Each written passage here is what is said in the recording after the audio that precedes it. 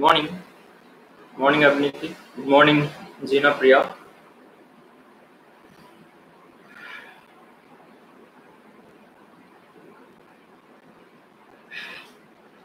Very good morning. So, as I told, these are 11th standard questions for NEET revision preparation. So, you'll be sitting along with me for 1 hour and we'll be quickly seeing the outline of these chapters. It's not a formal, full discussion on the chapter, not detailed discussion, but the outline and highlights which are important for NEET. So that's what we are going to cover. So within this 1 hour of span, tomorrow also we are going to discuss about animal kingdom. So we'll have first outline on biological classification, CBSE 11th standard biology, second chapter, right?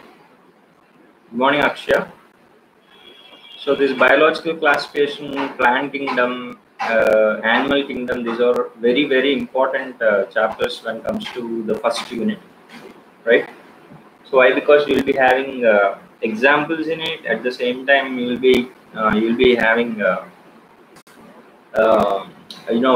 different concepts that which defines these organisms. For example, uh, uh, to understand where evolution also, right? Sometimes we use these evidences for evolution we have talked, right? So some of the taxonomical classes or arrangement also, sometimes it gives an overall picture of the organisms, be it plant, animal, or any other.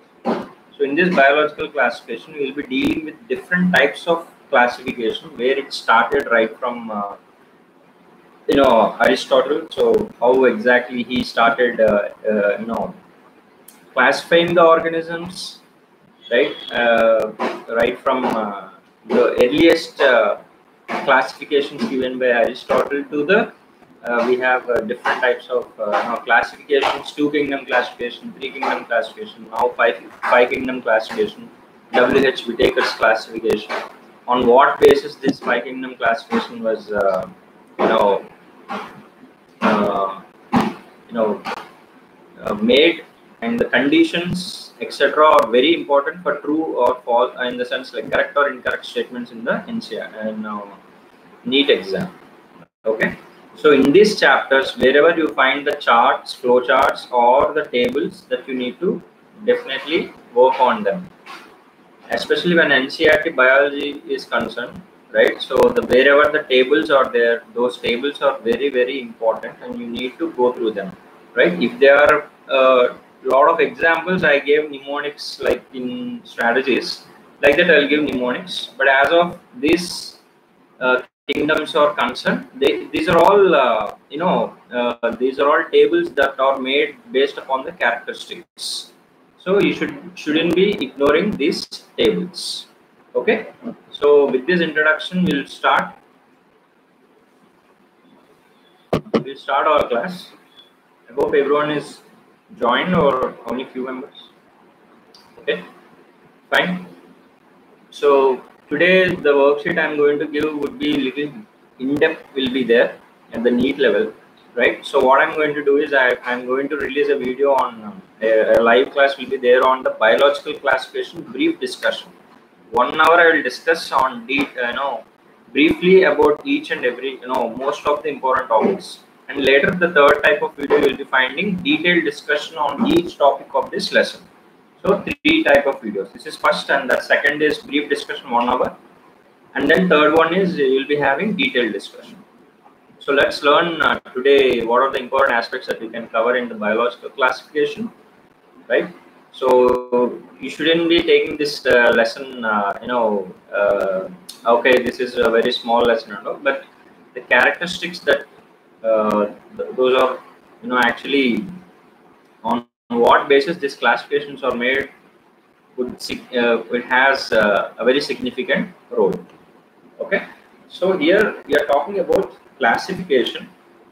right? What exactly this biological class? What exactly a biological classification means? So we know already biology means bios. You know, it's a life, and logos is knowledge. It's a life knowledge. You know, in this biology, what we are doing is we are trying to, you know, if you understand the term biology, right? So which were given by, so the term biology was coined by, Lama, right? So if you see this in this biology, like we have both botany and zoology, right? So within this, we will try to put, different organisms classification. So why do we classify, or why do we go for classification? We already discussed in last class, right? So if we see this classification of living organisms, right? Why do we classify under this, this life forms for that matter? And what are the different types of branches of taxonomy we have? So classification or arrangement, identification and classification, nomenclature, right? With description, we call it as taxonomy, right? So we have different taxonomy. Yesterday, I mean, in the last class, we already discussed about different taxonomies. Like if you remember, numerical taxonomy, cytotaxonomy, chemotaxonomy, right? So different types of taxonomies we discussed last class. So if you see this classification of living organisms, we can differentiate this living organisms classification into three types of classification. But this is not covered in your NCERT. But let's see what exactly it means. Okay. So if you see this classification of living organism, it can be divided into three different types of classification. One is artificial, next one is natural, and the third one is phylogenetic. So what is actually this artificial means? So artificial classification is something, a system of classification. One or very few characters are considered as a key feature of the classification. If you see this classification, for example, if you see these books, if you observe these books, these are all something related to psychology. These are all something related to life and how to get motivated, and these are all related to NEET biology. Those are all. It means there is a certain criteria I followed in the arrangement of the books. So the prime criteria I'm considering is, if I wanted to classify, for example, if you take a library, right, or this book stand. So on basis of subject we can classify, on the basis of author we can classify, on the basis of the interest we can classify, right? So like that, in this artificial type of classification, we actually use very few characteristics. So I used only few characteristics, right? Based upon my interest, I just separated. That is biology, this is psychology, this is something motivation, that is something general, and then that is NEET biology. So likewise, I have just classified these all books what I have here with a five separate things like that. In a very general. If I go in depth, right? So if this is something artificial or prior classification. So this classification system never throws light on affinities or relations between. So there is no relation between this book to this book. So my interest, all my interested books are here. So you can't really relate. Like that, artificial classification follows only certain or very few characteristics are considered for classifying the organisms. And then natural classification. The second type of classification is a system of classification where the organisms are classified on the basis of their permanent vegetative characteristics. So here we are talking about the vegetative characteristics, right? Or how exactly, what are the different vegetative characters they have, based upon that they are actually classified. Okay, and then third one is cladistic or phylogenetic classification. Phylogenetic classification is nothing but the classification of organisms based upon the ancestry, right? So we will see the derivation of how one organism is derived For example, human has a cladogram or or phylogenetic tree you will have. So how human is connected to Dryantithecus or Ramantithecus? How we are connected to Homo habilis? So there is an ancestral type of classification, right? And then, if you see the current scenario, the widely accepted classification system of classification is five kingdom classification, which was given by R.H. Whitaker. Okay, in that you will be having five kingdoms, that is Monera, Protista, Fungi, Animalia, and Plantae. So these are the five kingdoms we have. So within the kingdom, a large taxa, you will be having or phylum order, and you will family, you have class, family, and then you have genus and species. So different tags are arranged. So we have five kingdoms of classification, which was given by R.H. Whitaker.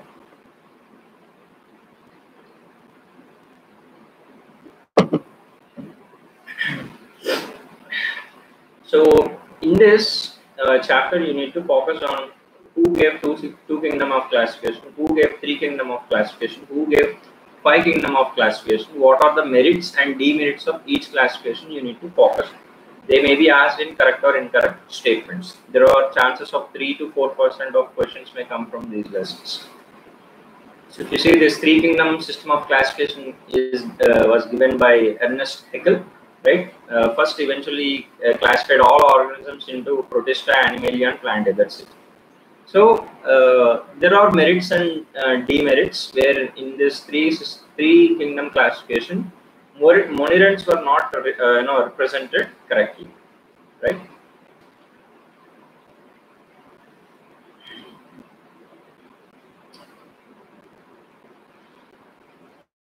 So let's move into the the first aspect, that is so if you move into the next aspect, that is five kingdom of classification, which is given by W.H. Whitaker, and there's five kingdoms of classification, right? So these five kingdoms are classified based upon different characteristics. So in this in NCERT, they given uh, a table was given, right? So that table you need to work on. So for example, the characteristics were placed, right, based upon the characteristics. For example, you have cell type, cell wall, right, and nuclear membrane based upon the cell. It means whether they are prokaryotic or eukaryotic based upon cell wall, whether the cell wall is present or absent, right, based upon the nuclear membrane present or absent, based upon body organization, whether the body organization is cellular, means a single cell, or single cell prokaryotes, or single cell eukaryotes, or multicellular, what type of organisms. So, and then here mode of nutrition is very important. Okay, mode of nutrition is very important criterion that used by W.H. Whitaker to classify these five kingdoms. So here you shouldn't be confusing with the mode of nutrition.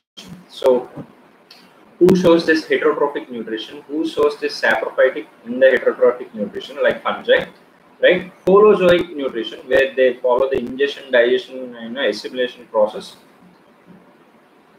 right? So you have to know the mode of nutrition. So they may be asking like section column A, column B, and you will be having mode of nutrition, and you will be having five kingdoms, right? So you need to pick. So for example, monerans, whether they are holozoic or heterozoic or autotrophic, or what sort of nutrition they follow, that you need to pick, right? So these are the different characteristics that W.H. Whitaker considered for classifying organisms into five kingdoms. So moneran, protista, fungi, plantae, and animalia. So plantae and animalia, detailed discussion will be there on the kingdom plantae, kingdom animalia. So we will be touching only outline in this biological classification. It means we don't touch more examples. When it comes to monera, protista, fungi, we will be dealing more more examples. So should be you should be practicing those examples as well in this lesson. Okay.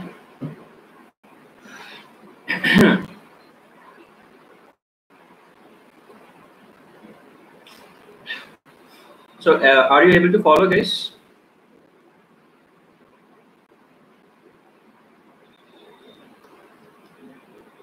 Are you guys able to follow? So this is the very first lesson of your 11th standard. You might be forgetting, or the way you studied might be, you may not be recollecting exactly what is there. But at least if you can really relate what we are talking, that's more than enough. But later when I provide this outline chapters, so this chapter would be very much vastly covered here, right? So let me know whether you are able to follow or not.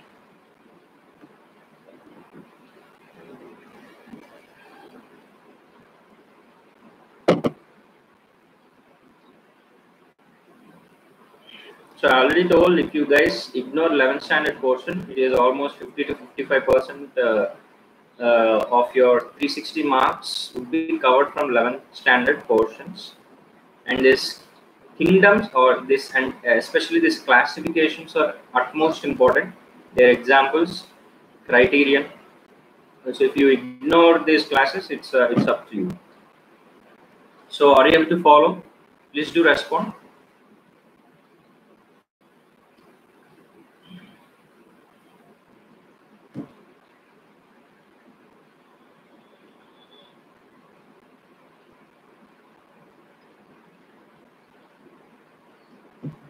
If you are able to follow, I will move forward.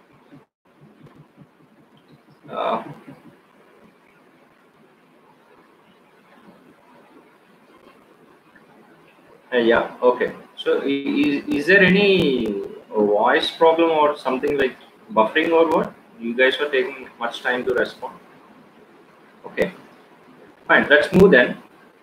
So first we will be talking about Monirans, right? So when we talk about this five kingdoms of classification, right? Monira, Protista, right? We have fungi.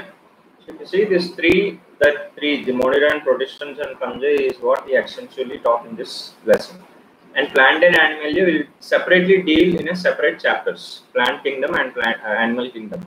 Whatever board you are, the concepts remain same, but the content would be little varying. That's it. Okay. Yeah. So let's deal this Monera. Monera. So if you see this Monera and the kingdom Monera, you will see that all prokaryotes such as bacteria, archaebacteria, mycoplasmas, Actinomyces, cyanobacteria, and rickettsia. So these are the groups of organisms are placed within this monirans, right? So if you see the characteristics of monirans, right, they are of they have different characteristics. Like again, we have to consider, or we have to approach this each kingdom on the basis of that table. For example, what type of cell it is, right? Whether it is prokaryote or eukaryote, right? And then whether the next character what we have to look is whether it has cell wall or not. What is the cell wall composition? Next, what is a whether it has nuclear membrane or not. If it is monirans, obviously nuclear membrane will be absent because they are prokaryotes, primitive cell. Body organization, obviously cellular, and the mode of nutrition.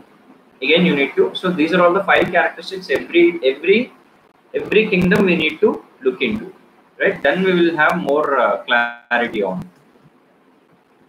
Right. So when we talk about monirans, these if you see this monirans comes under different shapes and different they can be categorized into different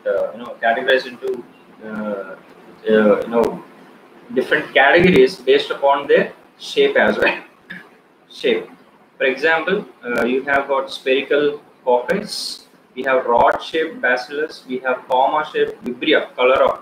Vibrio color, if you see there, it's comma-shaped, and then spiral spirulum. Right? These are the bacteria that we are grouping or categorizing based upon the shapes. Right? So bacteria comes under different shapes as well. So within this Monera, kingdom Monera, right? These Monerans are abundant in the on the planet. At the same time, they occur almost everywhere, right?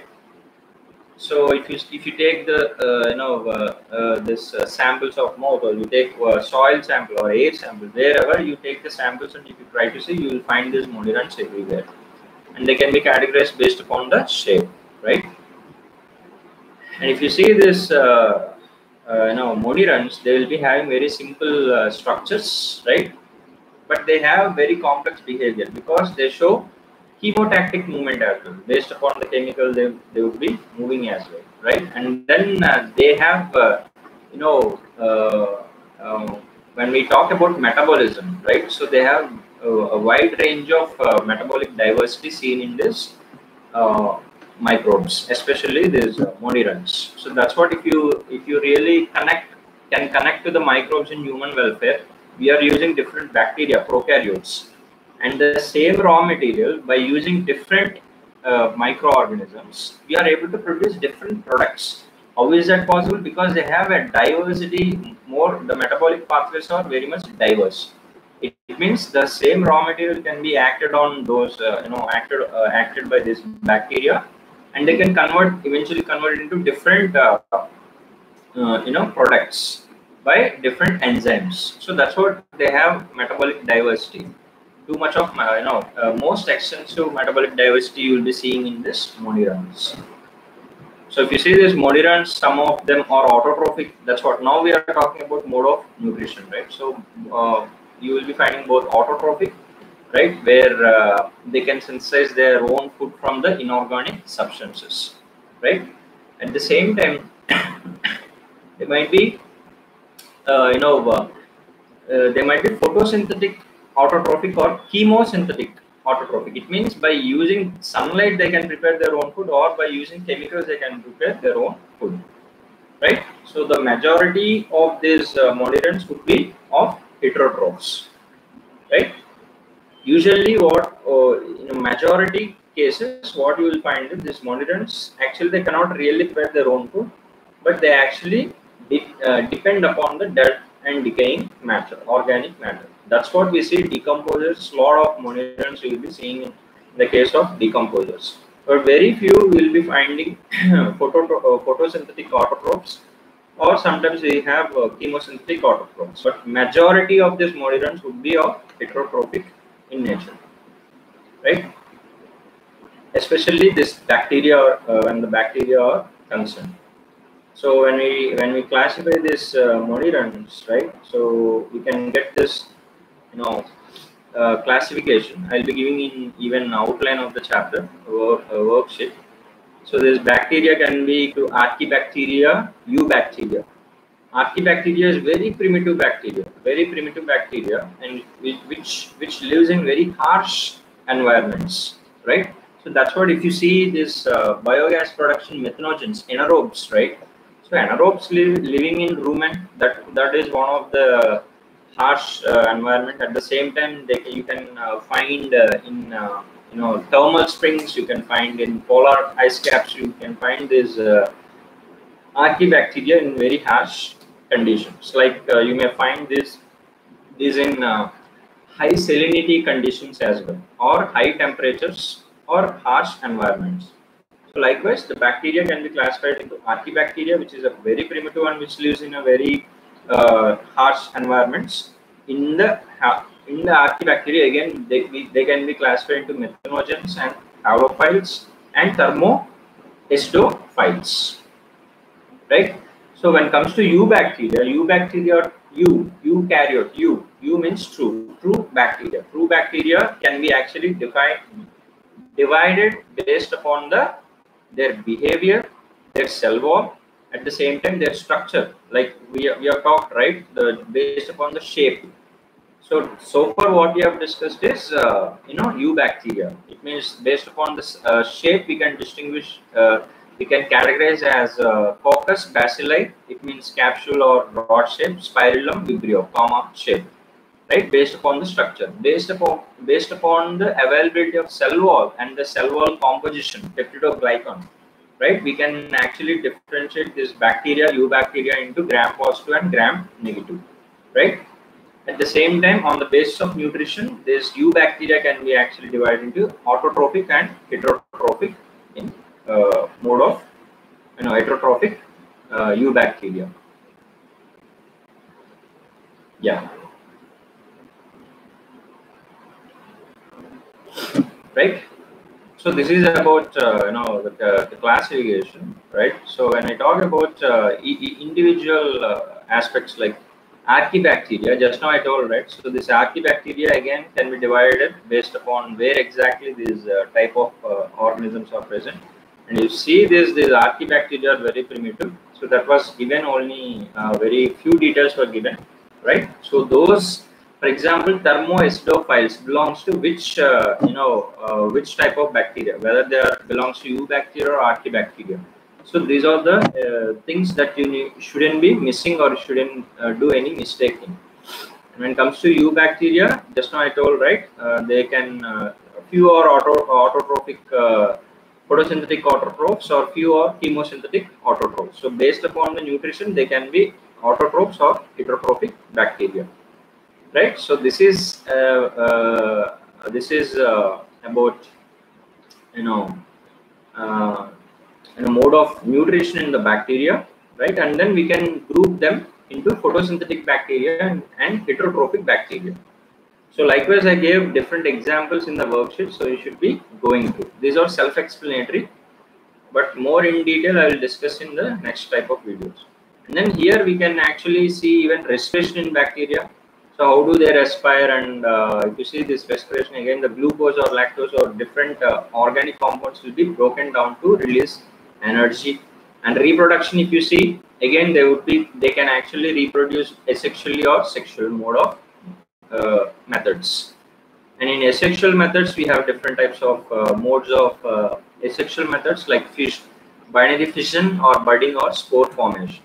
In sexual methods, you have transformation or conjugation. It means two based upon, if you remember the bacterial structure, it will have external appendages like flagella and even pili. The pili or pili would actually connect two bacteria and the exchange of genetic material takes place, right?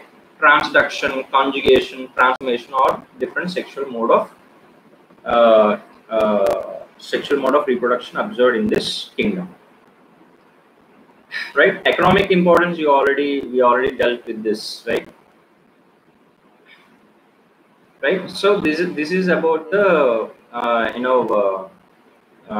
first kingdom, that is Monera, right? So in this Monera, like the mycoplasms or organisms that actually which even can survive without oxygen, right? So they are very minute organisms, right?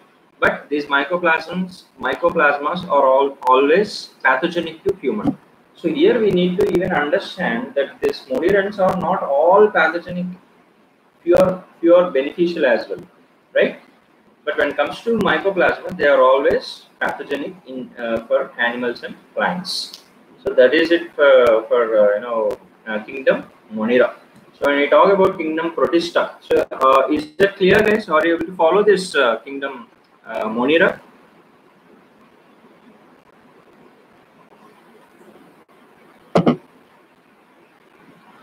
So we are just we are all together studying. We are just having a quick outline of the center chapter. So please have that in mind.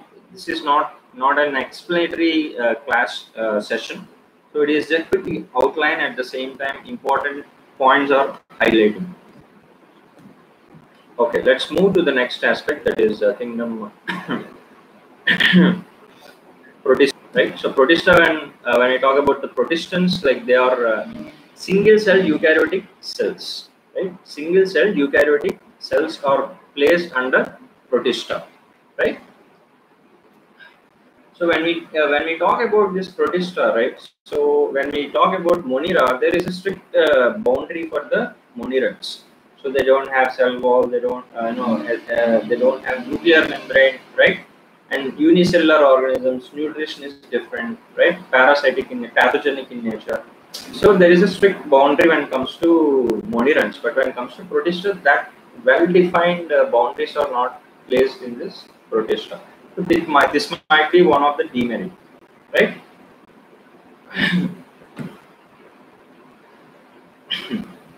Right, within this protista, we have further classification is there, right? I will be giving flowcharts for this protista members also, right? One more thing, guys, like I'm going to release one, flowchart things, right? That will be useful for you also. It will take some time. Okay, so let's move on to the protista. When the protistans are actually again classified, they classified, into photosynthetic plant-like protists and fungi-like protists. It means slime moths and animal-like protists. Protozoans, for example, malarial parasites, amoeba, based upon the movements and based upon cell structure, etc. We can actually based upon typical nutrition also, we can actually categorize into plant-like, slime mold, fungi-like, and animal-like protistans. So within this plant-like, we have got pyrophyta, chrysophyta, or chrysophyta or euglenophyta. So these are all each and subdivisions of this protista. You should be focusing with the example and their characteristics. Pyrophyta, for example, dinoflagellates are example. So where dinoflagellates, diatoms, euglenoids. So where exactly they are present and what is the role in the ecosystem or environment they play. So those are the things you need to focus on.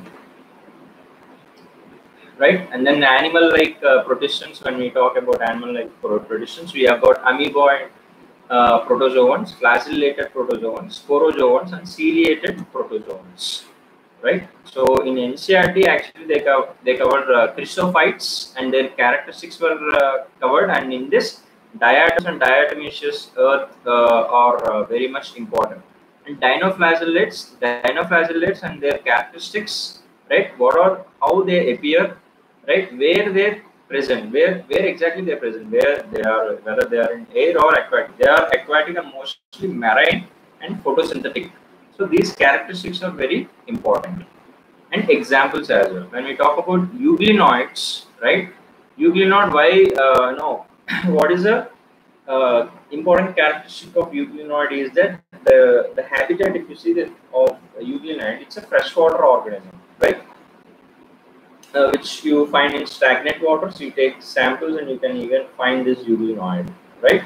So examples of this euglenoids is euglena, right? Right, what is the mode of nutrition also you need to cover, right? So euglenoids, chrysophytes, dinoflagellates, right, and their characteristics, their mode of nutrition, their habitats, examples. When it comes to slime molds, the slime molds are of saprophytic protists. I told now fungal like protists. These are the saprophytic protists. So these are slime molds or saprophytic protists, where the body moves along the decaying twigs and leaves, engulfing organic material. It means they they would be actually engulfing this organic material, dead organic, dead leaves or twigs, which they engulf this organic material. So you need to understand, what is the type of nutrition, what are the examples of this fungi-like protists, right? So, for example, fungi-like protists, you will be having like, for example, Fusarium. So, Fusarium, I'll be typing here.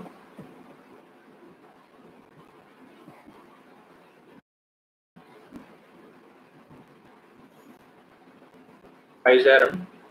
Fusarium is slime mold. So, this example was not given in your NCERT. That's why I'm typing here. So, try to take note of it. Fungi-like protists or slime molds. Example, Fusarium. Okay. This is the example. Then, So now comes the animal type of animal type of protists. Those are protozoans, right? Amoeboid.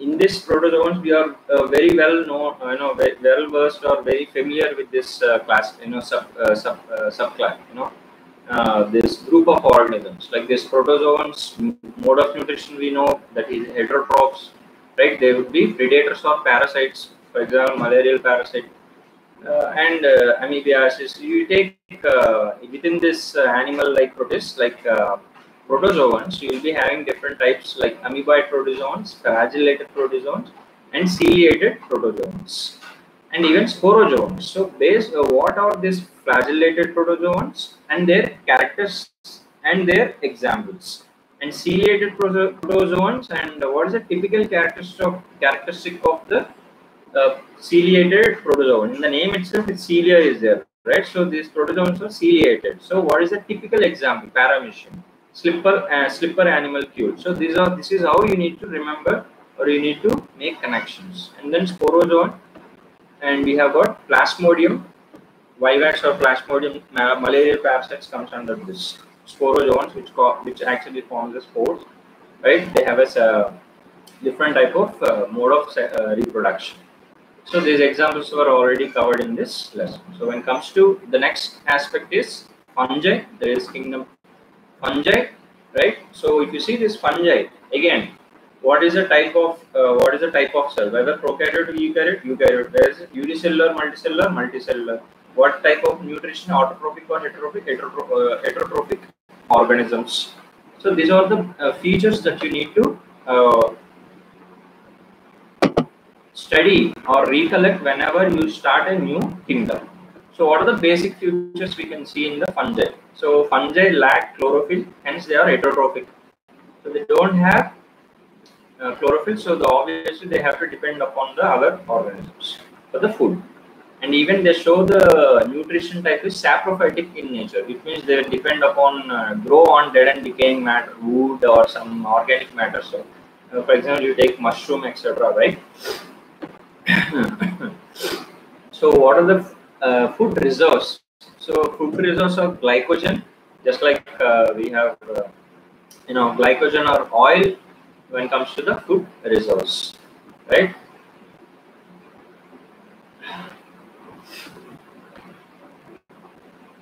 So is that clear? So this is if you see this fungal classification, again the fungi can actually classify into two subclasses, right? One is Mycetes and Eumycetes. So Mycetes or certain type of fungi which their body is amoeboid and they have naked protoplasts. So the protoplast is just exposed, in the sense there is no strict compartmentalization. So Mycetes. And further within this kingdom fungi, right? So they have given different subdivisions, right? It is further classified, right? So far what we are discussing is their mode of nutrition and what type of nutrition, and whether they are unicellular, multicellular, etc. We discussed. So when we talk about mode of nutrition, right? So this fungi can actually produce the spores, right?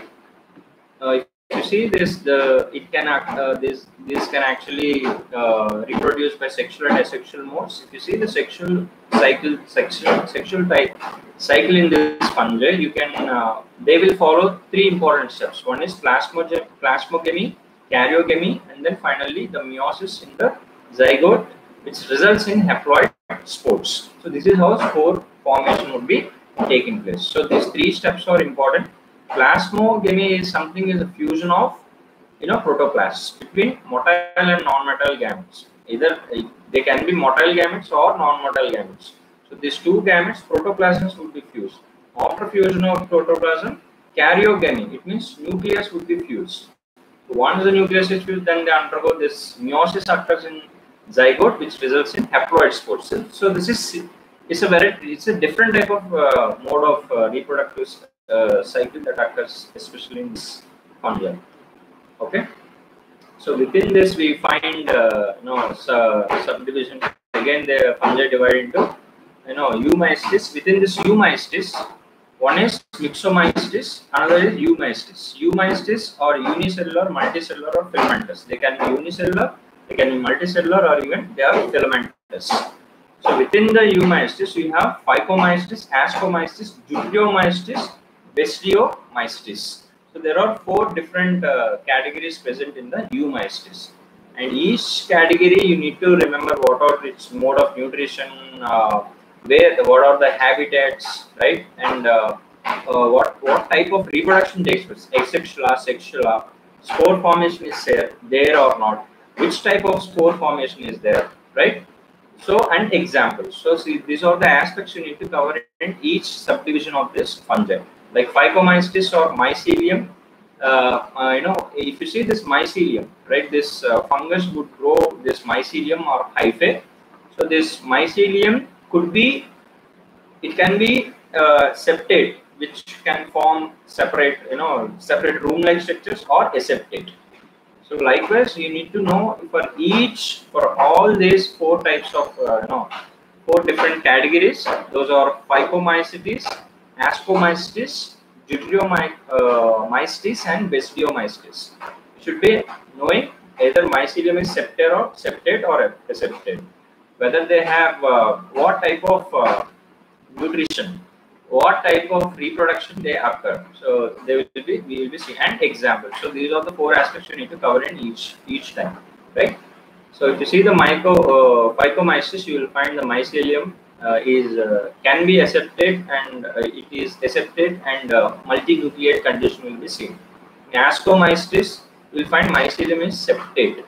Deuteromystis, you will be finding mycelium is septate, and basidiomystis, even the mycelium is septate. So I've given in worksheet different examples, and at the same time different mode of nutrition that you see in this fungi also. So please, you need to carefully study this. And again, I told, right, the reproduction in fungi, if you consider, it can be of asexual, sexual, or vegetative type. So vegetative type of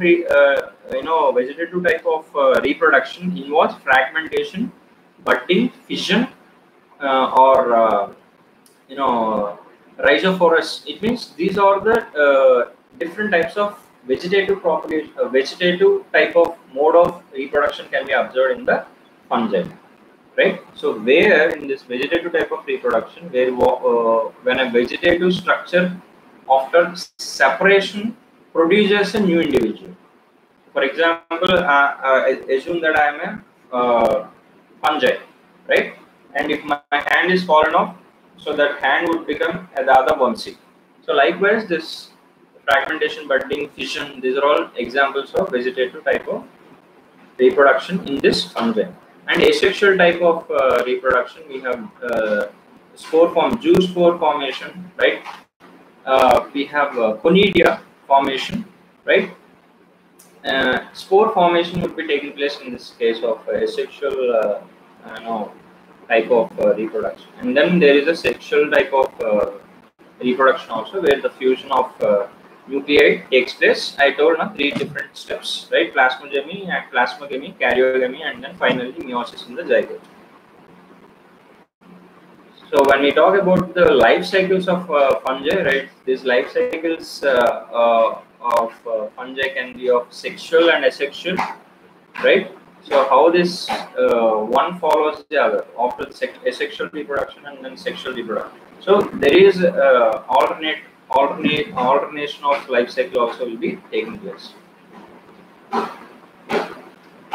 So that you need to once focus on this, right? So that is it for this fungi. When we talk about the fungi, so these are the aspects you need to cover. So when we talk about Plantae, I told, right? So in Plantae in which multicellular, mostly the Plantae includes all eukaryotic chlorophyll containing organisms. So mostly we kept all organisms which has this chlorophyll, right? They will be placed in the Plantae, right? They are mostly of multicellular, right? Even the exceptions are there in this plants. We have exceptions like insectivorous, right? Venus flytrap, where they actually depend upon insects for their nutrition, right? Or sometimes they are mostly of parasite, right? So again, this Plantae and then Animalia. When we talk about this Animalia and Plantae, we will take up these two units of this in more depth, more depth in chapter. This chapter 8. This plant kingdom and animal kingdom. When I deal with these two chapters separately, the entire aspects of kingdom, Plantae and Animalia can be covered. Okay. So as of now, these are the things you need to cover in this biological classification. Where when we talk about viruses or viroids or lichens, we have a separate. Uh, these guys are not mentioned in the five kingdom classification of Whittaker because they are acellular particle-like structures or sometimes organisms, right? And even if you see the lichens, they are associations, right? So they are mutually associated. So one organism is dependent upon other organism. You take one of the organism, the other organism is will not be surviving. So that's why we didn't actually the Whittaker didn't classify these viruses, viroids, and lichens within the five kingdom classification. When it comes to these viruses, now you got enough information about the viruses, right? So they have genetic material and their mode of entry points at the same time, transmission at the same time, how they affect. We have already discussed in human health and disease. So those things you need to just cover. It's a self-explanatory when it comes to lichens. You need to once focus on what are phycobiont and mycobiont, right? And their examples you need to focus. That's it, right? So even there is a chance that who introduced or who actually discovered these viroids, right? So and what is the genetic material? Whether they have what exactly they are, why they are very much, why they are separate? What is the difference between viroids and viruses, right? So viruses, if you see, they have protein code, but in viroids you will not have. So these are the aspects that you need to cover in this lesson. I hope this lesson is clear, right? So did you follow, guys? So now we'll start.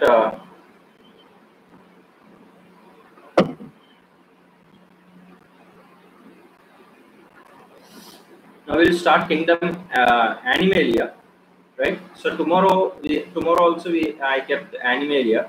So today I will introduce. I will see few important highlights of what are the important aspects in Animalia, and then we quickly tomorrow will complete the Animalia. We start with Animalia tomorrow same time, and then we will try to take up the next what is this next chapter in botany, that is plant kingdom. So within this before cumulative 6 test itself, all the classifications are completing. So that's how I scheduled. So plant kingdom would be completed, animal kingdom would be completed, and biological classification would be completed. So at one single shot, you will be completing entire classifications.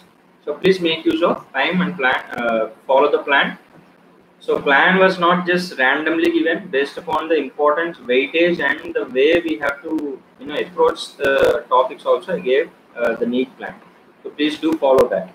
Whoever doesn't have the plan, please do ask me. Okay. Now let's move to the next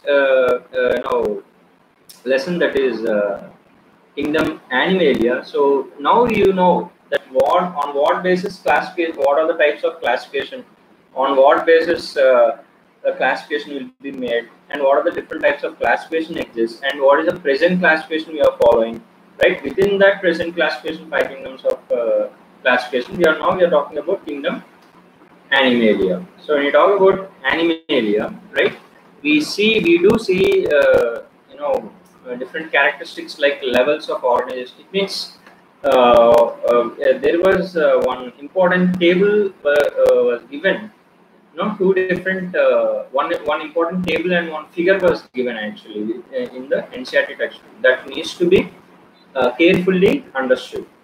So this entire kingdom Animalia can be actually classified based upon level of organization, whether they are cellular level or tissue level or organ level. So number of cells, and then we can go with the symmetry, right? So symmetry, whether we have got different types of symmetry, right? So whether they are bilateral, radial, or asymmetric, based upon that also we can classify.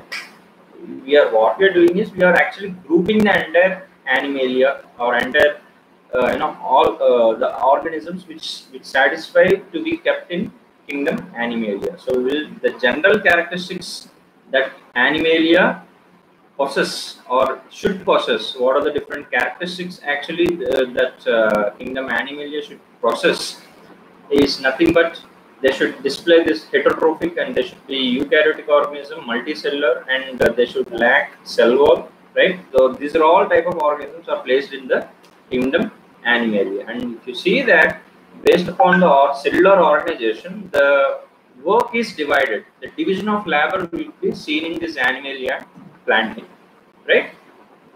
So apart from that, you need to we actually classified based upon even body cavity. So we have a body cavity where the organs are placed in a perfect places, right? So body cavity or coelom. So based upon the coelom, we will be classifying them as acoelomates, pseudocoelomates, and coelomates, eucoelomates. So whether they lack the body cavity, whether they have a false body cavity, or partially formed, or true having a perfect body cavity or coelom, will be talking. So within the coelom, we will have coelomic fluid, and then based upon this three different aspects, that is level of organization, symmetry, and body cavity or coelom, we will be classifying this entire having different phyllas. So if you see right from the primitive multicellular lower vertebrates, actually we can call them as even lower vertebrates and higher vertebrates.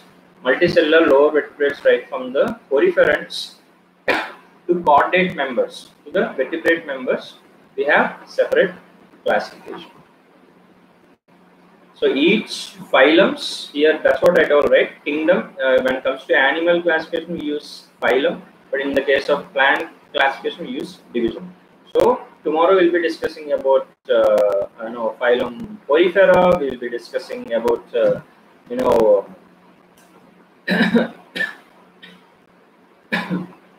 we'll be discussing about Nidaria or Coelenterata. So based upon the body structures, right? Or Ctenophora, Platyhelminthes, Nematohelminthes, right?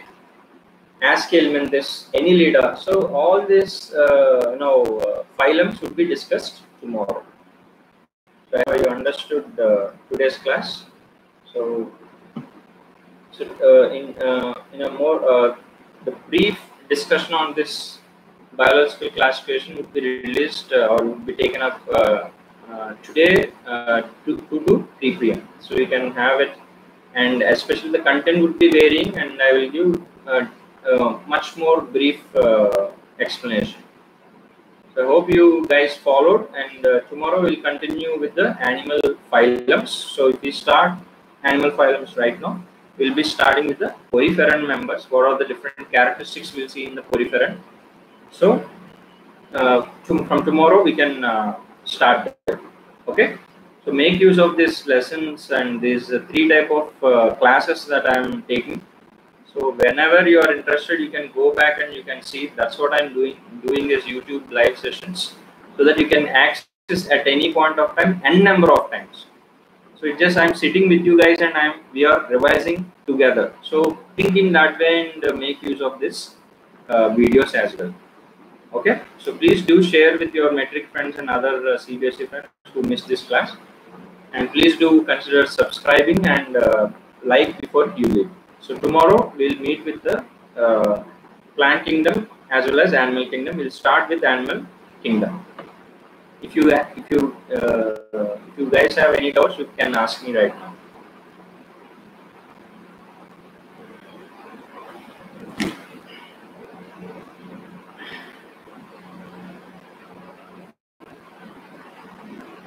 Okay, then we'll meet you tomorrow.